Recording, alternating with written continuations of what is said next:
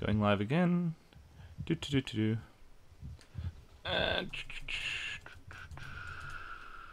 Number 59. Aftershow.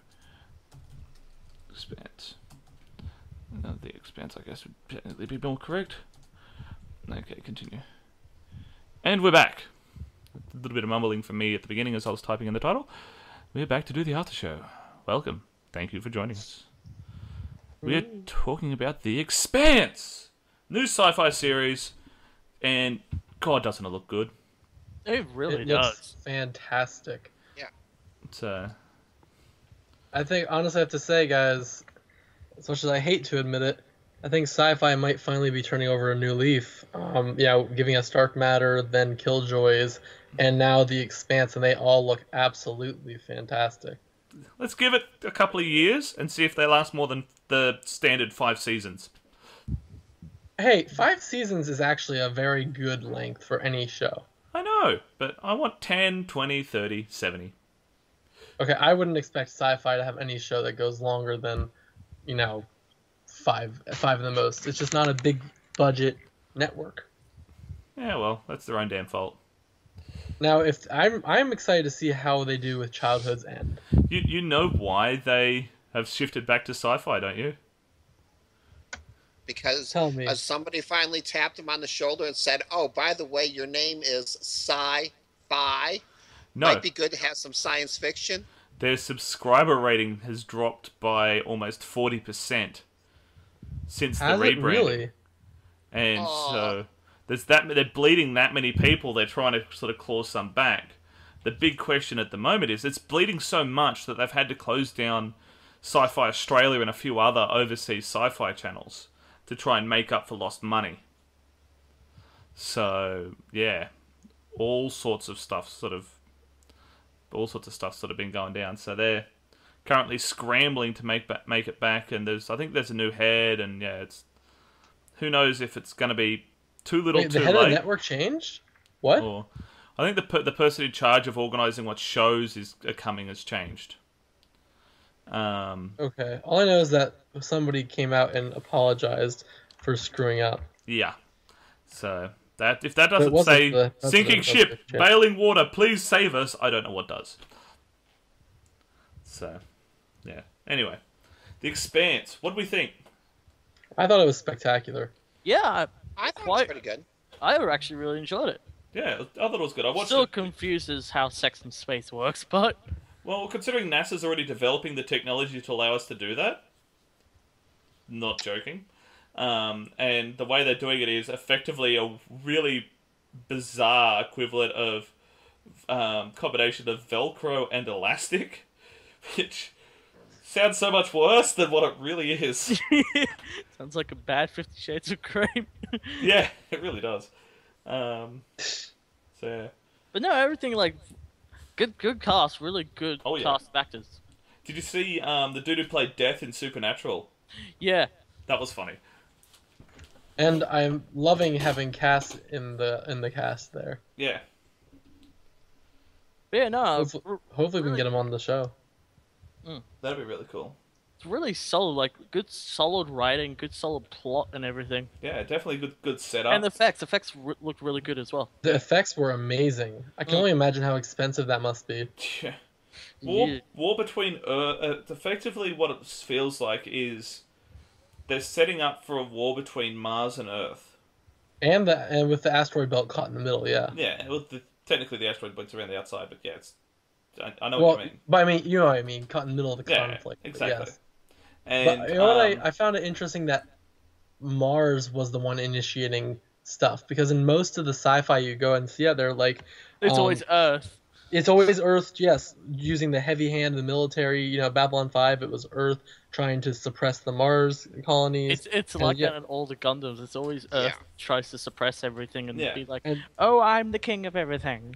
well, in this and case, now it's Mars. but that's the same in this. Earth has control. It says at the very beginning that they're waiting for Mars to have enough strength to wrestle control of the asteroid belt from Earth. So Earth is still the superpower. And Yeah, but while Mars is the one growing initiating conflict. Mars is growing in strength and provoking conflict, But I think Mars's equivalent tactics are almost, and I hate to make the comparison, please forgive me, everybody, it's almost ISIS level, where they're trying to provoke a larger... No, they're trying to make the larger force of America, or Earth in this case, go to war on a battlefield that it is ill-equipped to cover all of its sides on. And Mars would, presumably, being a less inhabitable planet, have a smaller military force, and as such, the only way to win in a war against a massively superior military force is guerrilla-style tactics. So, and that's sort of what they're doing. They seem to be leading one ship here, one ship there, and sort of destroying them one at a time.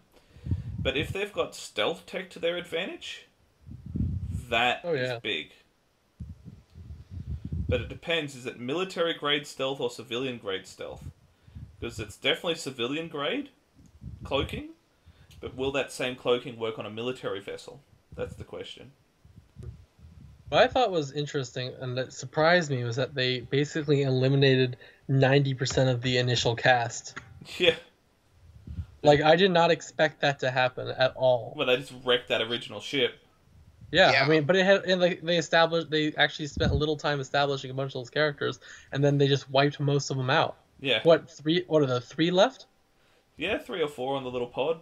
I think Cass, his character, was one of them the XO, like the temp XO, who I guess now is captain technically of the little ship. Yeah. Yeah, I like it how they said if they're locked onto us, let's cut around the asteroid, and then we'll use the pathfinding to sort of trick it into smashing into the asteroid, and then it swings around them and keeps going, and they're like, wait. Oh. Oh, shit. If this was one of those... because of the technology level they're at, they don't have FTL. They're pure sublight at the moment. At least as they've demonstrated it so far, they're pure sublight. Mm-hmm. And they're like, they wouldn't need anything more. Dump everything and burn! Get the hell out of here! And they just didn't have the time to respond. The missiles were on them too quick, and they were both nukes, and they're gone. Oh, and did you guys catch the very, very early on establishment of just how dangerous it is out there? Oh, yeah. I mean, when the ice they're just sitting there chatting, the ice breaks and rips off the guy's arm. Yeah. Like, dang. On the plus side, he doesn't have to worry about his arm anymore. Yeah, doesn't have to worry about his job either. Yeah. Yeah, he's pretty much dead. I'm pretty sure he's on the ship. So is everybody else on that ship. Yeah. So what do we think of the ship designs? I thought that looked really cool. I love it. Until it got blown up. Oh yeah, it reminded me very much of the original Starship Troopers movies. In a weird kind of way.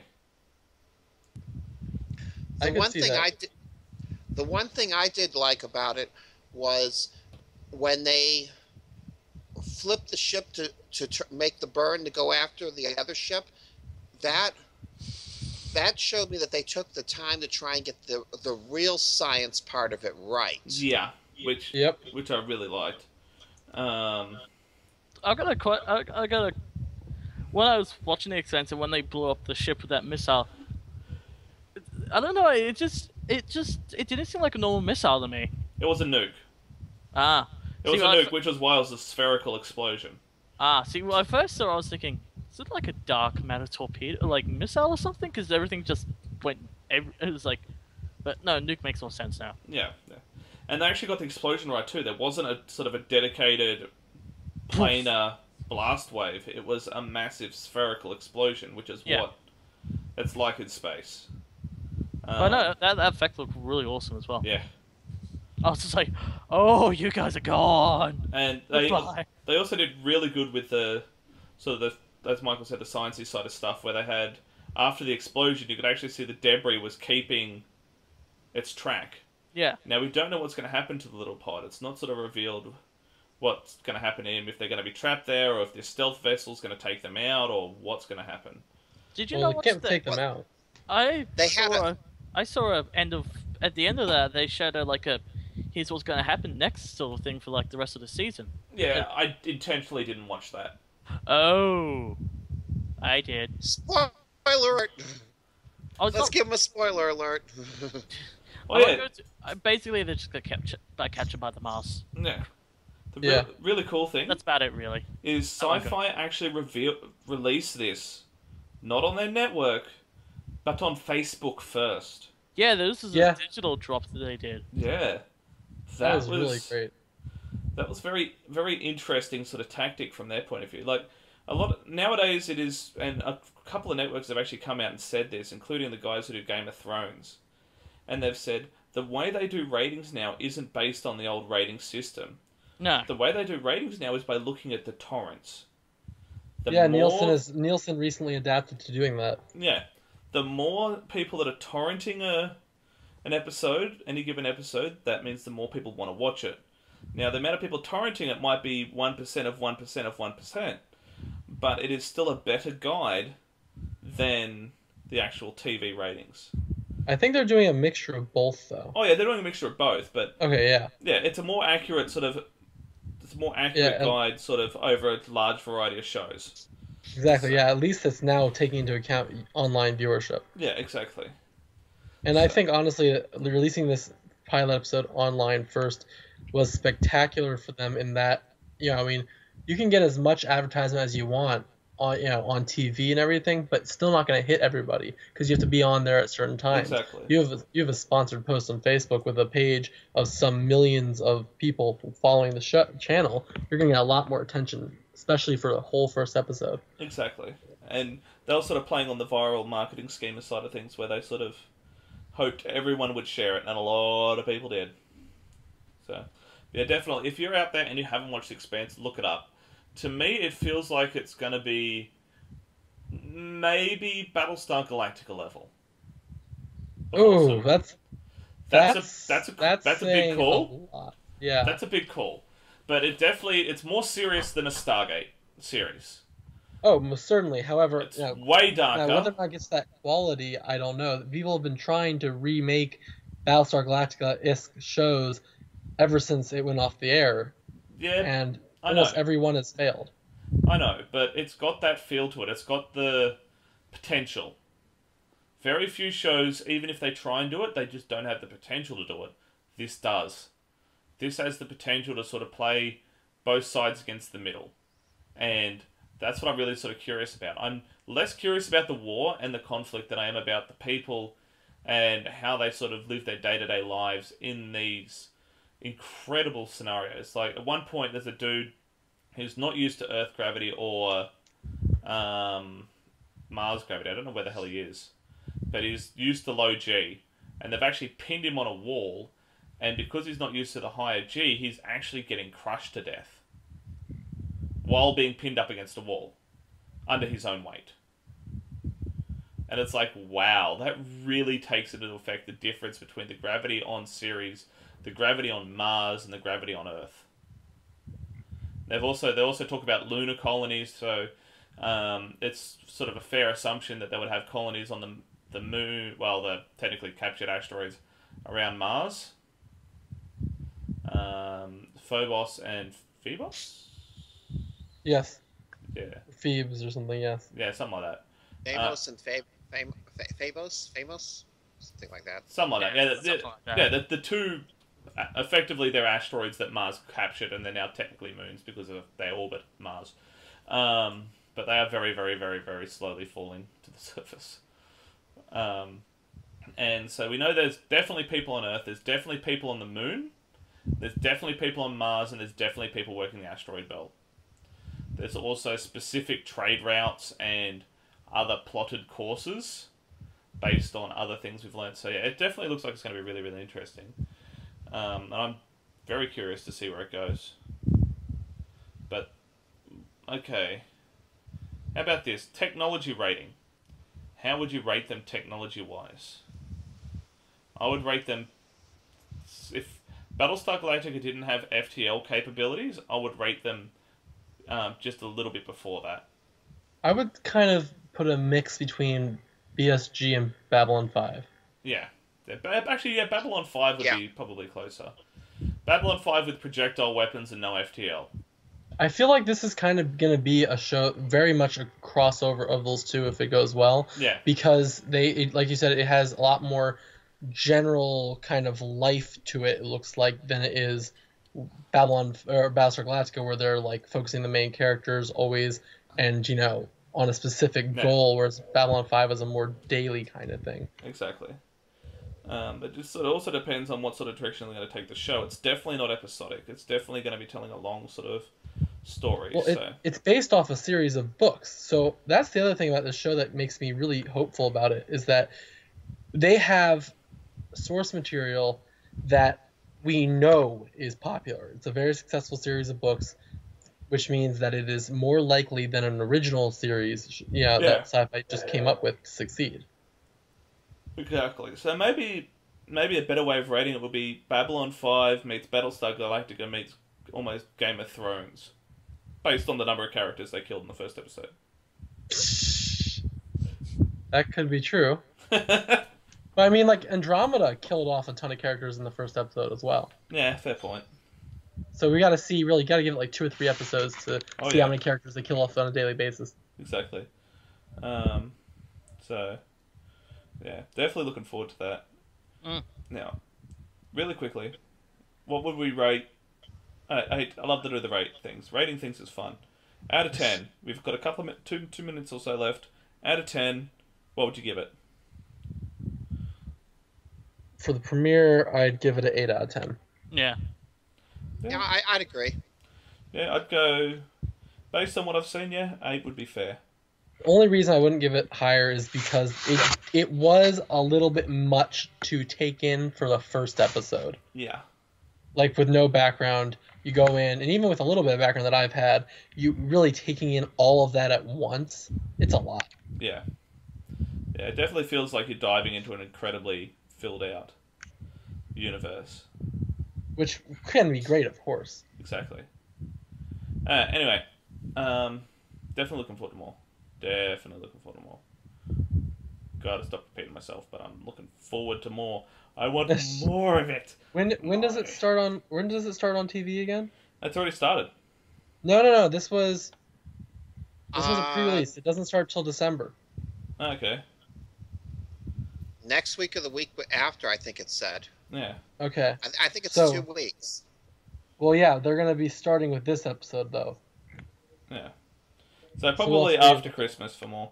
But anyway, so really quickly, which one? Have any of you guys, since we've only got about 2 or 3 minutes left, who watched Doctor Who? Oh yes. God, that was a brilliant episode. It really was. Yeah. Like, I was nervous when they told us there was only going to be the Doctor, and that was the only actual build character, but it turned out absolutely beautiful. Yeah. It And we finally worked out what the confession disc was. Oh yeah. That threw me. I was like, oh, that's interesting. Same here. But doesn't that mean? But the thing is, that's not supposed to open until he's about to die. Well, that's the point. He was effectively dead. He died repetitively. Okay. All right. I guess that makes sense. I didn't think about that. He died every what? Would have been. That's almost... true. That's very true. That's how they got around doing that. Yeah. Can't wait for the finale. Gallifrey, guys. It's gonna be hell to pay. Oh yeah. And this is bringing assuming, unless I wonder if Moffat's gonna do something in this finale to lock Gallifrey back up again. Well, this ties in with the 50th, so yeah. This is a full circle from the 50th. Because remember, you see like the only glimpse you see of Capaldi's Doctor in the 50th is the eye, so we know he's there. Yeah, but in this one, I don't think this episode's gonna show that again.